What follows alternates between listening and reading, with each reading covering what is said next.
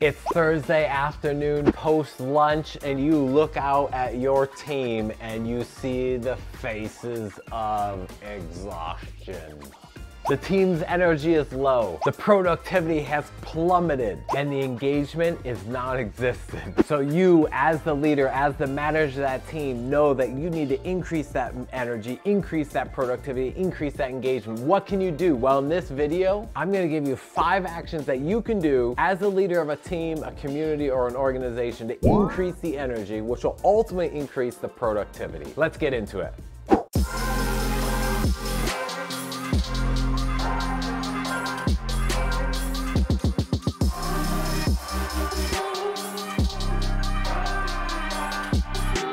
There you are in the office and someone yells out, "Pink slip!" Now the younger viewers don't remember or know what pink slips are, but back in the day, a pink slip was a thing that you got that let you know you were getting ousted from your job. You're getting fired, you're being let go. Well, this pink slip's a completely different version of that. Anytime someone yells it out, there's a big jar in the middle of the office where someone can go and put into that jar on a pink piece of paper a shout out, an acknowledgement, or a compliment to someone else for something they did for them or for the team. So when someone yells out, "Pink slip," then anyone can go over to the jar, pick one of these ideas out, open it up, and read it out loud. So we all get to hear the shout out, that acknowledgement for that person and what they did for someone else or for the team. Why this is beneficial is because it increases the positivity within your office space. People feel valued and validated for the work that they're doing, which many times just goes unnoticed. Also, it's a really kind of silly way to remind people about the company culture, that we're all in this together and that we can give each other these celebrations. So maybe next time you see the dip happening, have someone on your team yell out, "Pink slip," and have someone go and pick out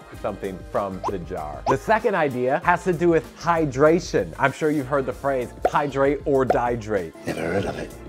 You know, us humans, we're roughly about 60 to 80% water. I have a friend who's a psychologist who says the #1 concern he has with his clients is that they're just filled with anxiety. And I jokingly said back to him, I said, well, we're also filled with water. So it's kind of like we're walking cucumbers with anxiety.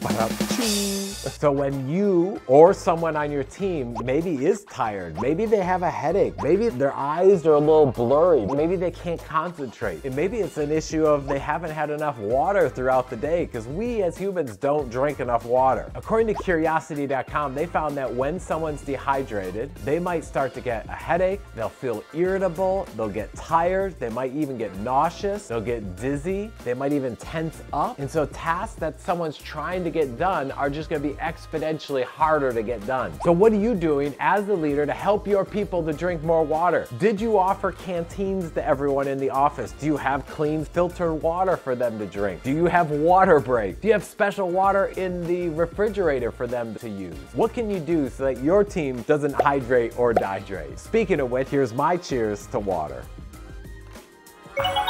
Another option has to do with the lighting in the office. If I turn this camera around, you would see I have 1, 2, 3, 4, 5, 6 different lights shining at me. When I have that many lights shining at me, it is intense, but it also keeps me up and going and full of energy. What does your office dynamic look like? Do you have very low dim fluorescent lights? Do you have lights that flicker? Do you have lights that aren't even working? Curiosity.com also found in a study that when there's low light in an office space, the productivity goes down and people's learning ability goes down, their memory goes down. So maybe that low energy in your office has to do with the physical environment, specifically related to the light. So turn those lights on, switch those bulbs, or bring extra lights in to fill up your space with more lighting so that your people can feel more awake from it. Far too often, when I go into an office space of a company, I look around and I'll see 30% of the people sitting there at their desk eating the food, eating their lunch at their desk. They don't go outside, they don't absorb the vitamin D from the sunlight, they don't leave the office, they don't change their visual view from their computer. That kind of activity or lack of activity is going to be detrimental to the energy of your team. So maybe you should encourage your team to go outside, have that lunch somewhere else, and not sit at their desk, especially on those warm days days. When it is nice outside, maybe there should be a mandatory outside team lunch, because that kind of vitamin D energy, that change in perspective, that physical movement of just getting away from the desk is gonna re-energize them so that when they come back, they'll have more energy. And one final idea for you to help increase the energy of your team is that you can challenge people to do random acts of kindness for each other. Maybe it could be a secret Santa, maybe it could be a vending machine gift, maybe it could be a free lunch, maybe it could be positive note to each other. Good job.